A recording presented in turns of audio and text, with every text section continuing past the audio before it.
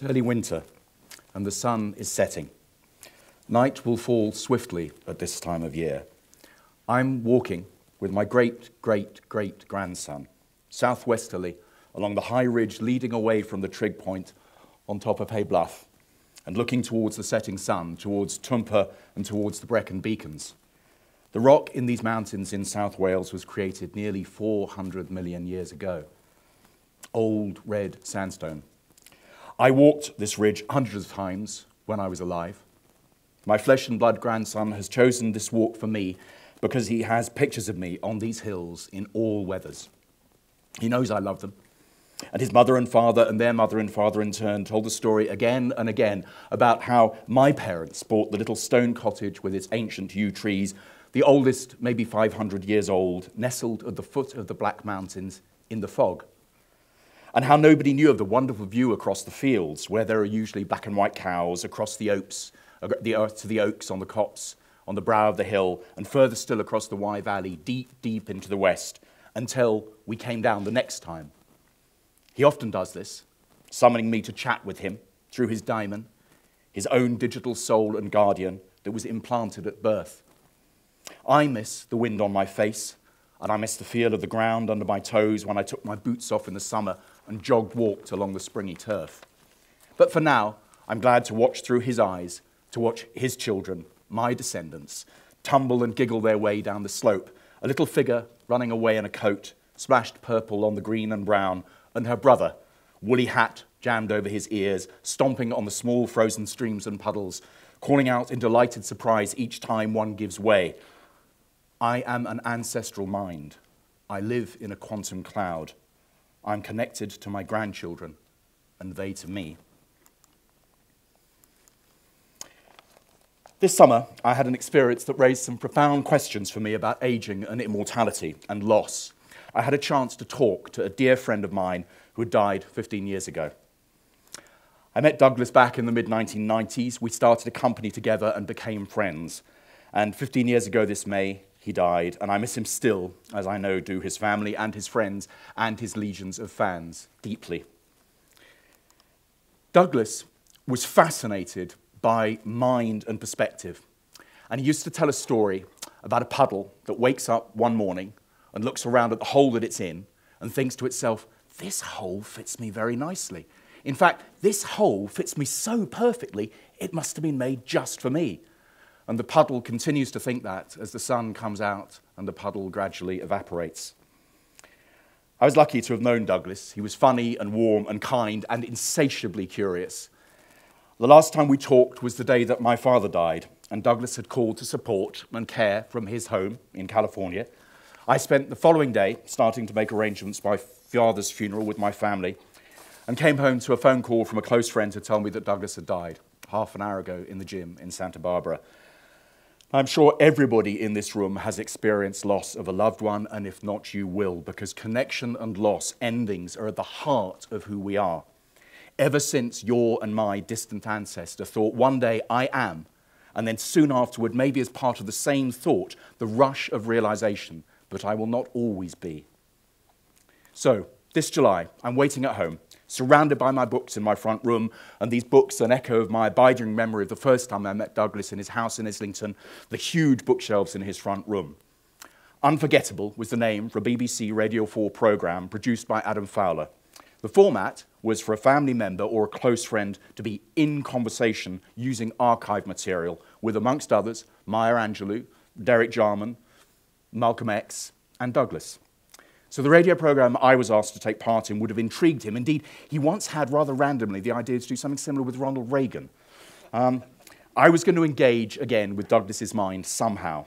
The producer arrived at my home with a selection of archive material arranged in several themes on a machine that a musician might have used to mix soundtracks together. There's a lot of Douglas archive. We talked a little about what I might want to say. Overall, the recording took about 2 hours, edited down to about 15 minutes. The part of the programme that I'm going to share with you is about 3 minutes long. So after the preamble, I put my headphones, a check of my voice level, and I had Douglas talking to me in my head for 2 hours. So that's the kind of thing that always interests me. How do things look from a very, very different point of view? And I think that comes with maybe a sort of skeptical view. I mean, what is really happening here? I think one of the things, Douglas, that you and I shared is I don't think either of us really have a cynical bone in our body. Skepticism, I hope, yes, because I admire skepticism a great deal.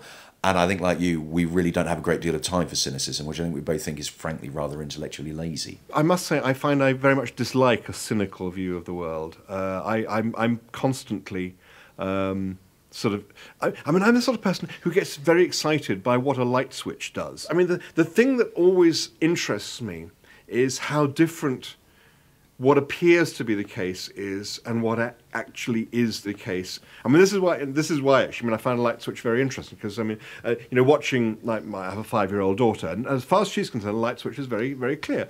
It's a switch on the wall, and you push it, and the light goes on. And that's all there is to it. That's the only causality you need to know. What's interesting to me is that there's one wire that goes all the way up the wall and across the ceiling and goes to the light.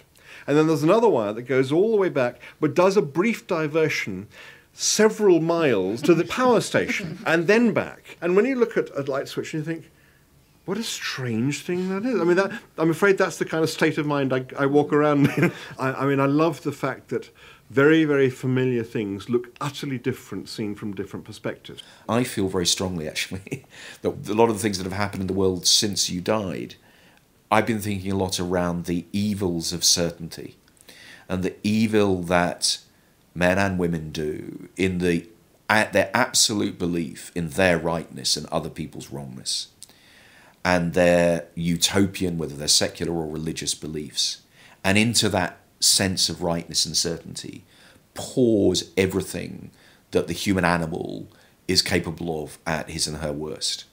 Set against that is empathy, creativity, kindness, curiosity, nuance, ambiguity, contingency, in a way, all the things that make life worth living. And I think all the things that you love to explore, the complexity, the interconnectedness, you embrace it. But I think a lot of us are scared of it. And I think, therefore, your capacity to say, actually, it's wonderful, look at it, think about these perspectives, is an immensely important gift. And it's something that keeps on. And it's something in a way that I wish you were still here, because I think in a way that kind of thinking is needed more than ever. We are kind of trapped inside our own minds, because the world in which we live in is simply created by the mind with which we perceive it. And there are on this planet millions and millions of different types of minds than ours. And it's very interesting, you go and you sit with a gorilla or a dolphin or whatever, you try and see the world through their eyes, and it's suddenly a very, very, very, very different place. So, when we got to that stage, I think both the producer and I felt that we'd come to a very natural pause, and he asked me what I'd felt. What were my responses? Well, it was weird and it was wonderful. I had felt moments of real connection, and that was rather wonderful. Indeed, it was very moving, and as anybody who knows me well will be unsurprised to hear, it brought a tear or two to my eye. But I also felt Douglas not there to hug. So the experience was a powerful and somewhat confusing mixture of connection and loss. I also noticed at the time, and I notice again listening now, that I struggled with my tenses. I didn't know whether to use a present tense or a past tense, and I think at one stage I used a future pluperfect as well. I also had Douglas's voice in my head, and that felt primitive and raw, because I had headphones on. And I'd spent my whole life, well, not spent a lot of my life talking to Douglas, but I'd never had him in my head like that. And there's something I suspect deep in our evolutionary past about voices in the head, and maybe a time that we conversed with the gods of the stream and the mountain and the tree as a daily matter, and more easily with other animals and the human living in our heads too. And that was an idea that I know fascinated Douglas. So there was connection there on many levels too. So why did I choose that clip? It's got a bit more of me than I might have liked, than you might have liked. But I chose it because at the time of listening, and I think on the many times I've listened to it back as I prepared for the day, I think the reason was that I wanted to share something new with Douglas, thoughts I've been very absorbed by recently. It was more than maybe it had been earlier in the conversation with me swiftly considering, knowing Douglas, what I might queue up to ask him, what might be a good piece of archive.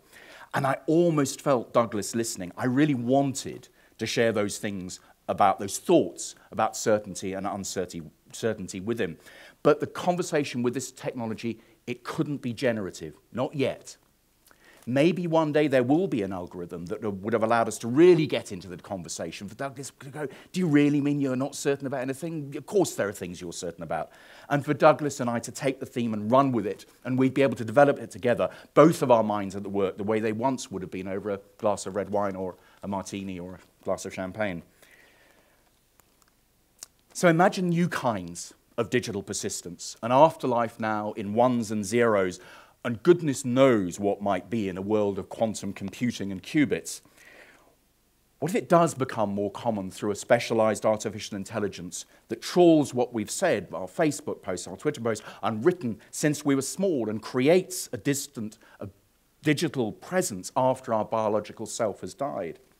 I've already read about experiences like that. There was a recent case of a Russian woman who built a grief bot out of text messages from a friend she'd lost. And I read a number of the logs, and I felt the same sense of half connection, half loss, and yearning in those two. Indeed, it's a staple of sci-fi, the uploading of the mind to the machine. Douglas himself had the idea of an uploaded mind having to solve the murder of its own body.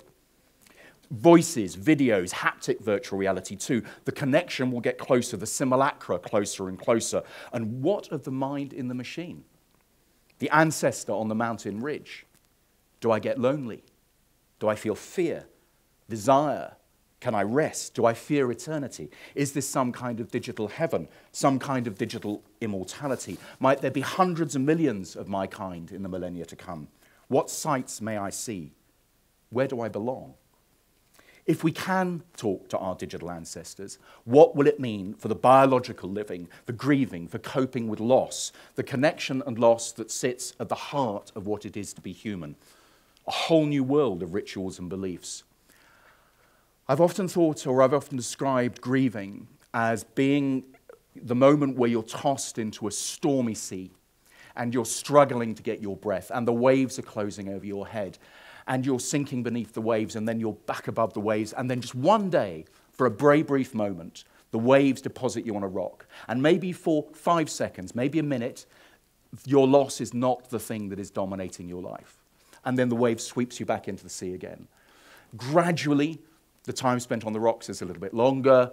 Maybe there's a bit of grass, the rocks get a bit bigger, and there are bridges built between the rocks. But there's always the possibility, a memory, an anniversary, the sight of somebody who reminds you of something, of food, and the grief wave will sweep you back into the sea. And I suppose for a while, my experience of the conversation with Douglas both connected me and also for a while swept me back into that part of my sea that is my loss for Douglas. Maybe the digital persistence of some part of us will create wholly new bridges. And of course, those of us who already believe in heaven will be thinking, Robbie, well, we do this already. This is what we do through prayer. My mother was talking to a widower in his mid-80s who very simply described what his wife was doing in heaven. She was turning down his bed just the way he liked it. He liked it turned down just a little bit more than she did. And I don't believe in heaven, but it wouldn't be a very compassionate response to want to take that kind of sense away from anybody. So who knows what's going to happen? I don't. We are, though, I think, genuinely in the final generations of purely evolved Homo sapiens, and we will walk this planet with new kinds of mind. Some of us, maybe all of us, will become what we've started to think of, as I've started to think of, as Homo techniensis, an enhanced ape, and we will need all the compassion and care we can muster as we navigate things unprecedented in the preceding millennia of the development of the human mind, because there is the potential for inequality of kinds we have not managed to create yet, and that is saying something. In all this lurks our capacity for darkness too, the things I wanted to talk to Douglas about in the wider context of a society struggling to deal with such rapid change. But, set against that, all that we can be at our best has not changed either, and I'm sure that our sense of self and our needs for love and connection and touch, for making meaning, will not change so very much. Making meaning, connection, my wife and my daughter on the ridge, my father in the garden of the cottage that I described at the beginning, of my son when he was a little boy, and my brother reading a poem. My brother and I went on a little pilgrimage earlier this year to visit the places that Edward Thomas, the great English poet, had written about in Hampshire and Steep. we found a little plant that he wrote a poem about called Lad's Love, which is a poem about memory.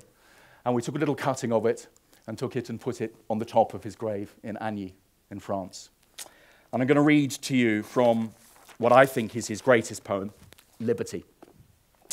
And as I've been reading and preparing for this, I've been quite astonished by how many echoes there are in this poem of what I've been talking about so far. The last light has gone out of the world except this moonlight on the grass like frost, beyond the brink of the tall elm's shadow. It is as if everything else had slept many an age, unforgotten and lost. The men that were, the things done long ago, all I have thought. And but the moon and I live yet, and here stand idle over the grave, where all is buried. Both have liberty to dream what we could do if we were free to do the something we had desired long, the moon and I. There's none less free than who does nothing and has nothing else to do, being free only for what is not to his mind, and nothing is to his mind. If every hour like this one passing that I have spent among the wiser others, when I have forgot to wonder whether I was free or not, were piled before me and not lost behind, and I could take and carry them away, I should be rich. Or if I had the power to wipe out every one and not again regret, I should be rich to be so poor. And yet, I still am half in love with pain, with what is imperfect, with both tears and mirth, with things that have an end, with life and earth, and this moon that leaves me dark within the door. Thank you.